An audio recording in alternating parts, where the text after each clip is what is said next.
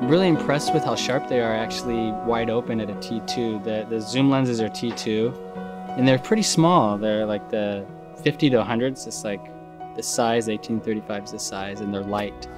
And I think professionally in cinema, I don't think there's any zoom lenses that are that lightweight and that small at a T2. And it's nice because most prime lenses are T2. There's not many zooms that are T2, so it's kind of like a prime for how fast it is. And so having the bokeh is very nice fall off for being wide open at a 2 and still maintaining sharpness wide open, which is great, really nice.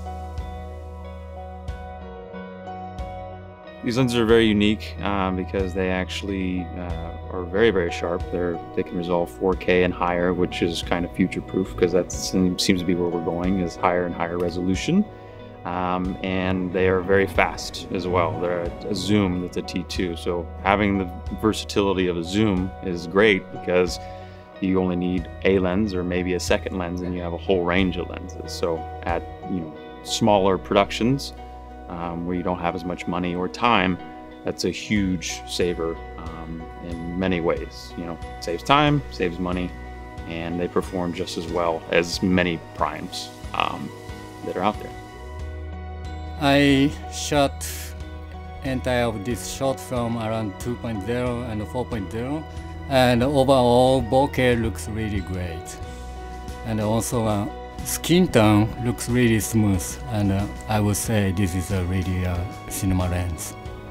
So we tried a variety of shots using a dolly and using a slider, and also we did an overhead shot and also handheld.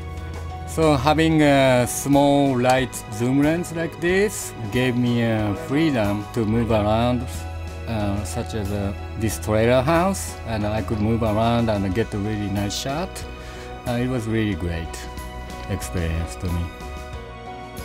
And usually having a cinema lenses, we can't really move around, and doing a handheld shot is almost impossible.